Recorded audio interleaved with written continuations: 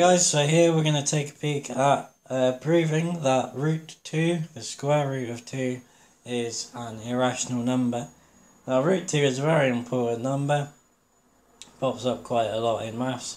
There will probably be other videos to do with root 2. Here though, we're going to prove that it's an irrational number. So remember what an irrational number is a number that can't be expressed as a fraction or a ratio of two integer numbers, say m and n here. So they have an infinite string of non-repeating decimals. That means that decimals go on infinitely and there's never any repeating patterns in there, as with recurring decimals. And if you're thinking you've never come across such a number, I can pretty much guarantee that anybody watching this video has come across pi at some point in their life. Now pi is an irrational number, and remember it's the ratio between the circumference and diameter of a circle. Well, let's have a look then at proving that the root 2 is an irrational number. So we're going to use proof by contradiction. It's not particularly difficult. Now when you're playing proof by contradiction, you first of all assume the opposite of what you're trying to prove. So we're going to assume that root 2 actually is a rational number, and then that would mean that it can be written as a fraction between two integers. Now let's say here we choose a and b as our integers, and a divided by b, a over b, is the simplest form of that fraction. Now that's a very important part, is that this fraction is in its simplest form. There's no common factors between a and b. Okay, let's have a look then at what this means. So if we are in fact saying that root 2 is equal to a over b, then if we square both sides of this, that's going to tell us that 2 is equal to a squared divided by b squared.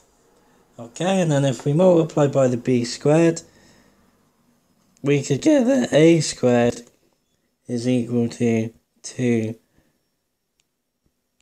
squared. Now then, what does this mean? Any number being multiplied by 2 is an even number by the definition of evenness.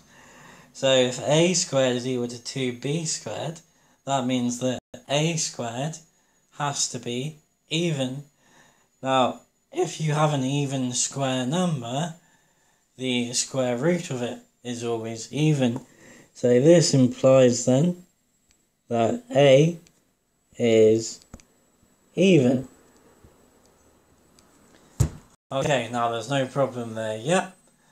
Let's if a is even, then there would be some number c such that a is equal to 2c. Okay, right, so remember that for a sec. So we now know that 2b squared is equal to a squared, but we've just said that a squared is equal to 2c. Now if we square all of 2c, we get 4c squared.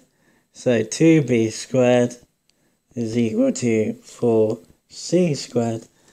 Now if we divide by that factor of 2, we get b squared is equal to 2c squared.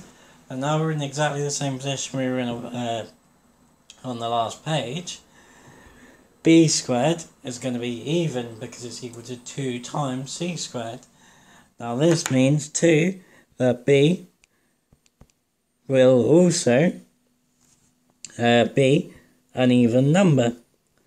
So let's say that b is equal to 2d. Okay, and now our fraction a over b has become 2c over 2d.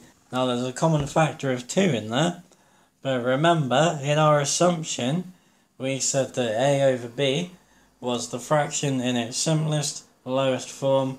There were no common factors between a and b. We've contradicted that and have therefore proven that root 2 is an irrational number. Cool. Cheers, guys.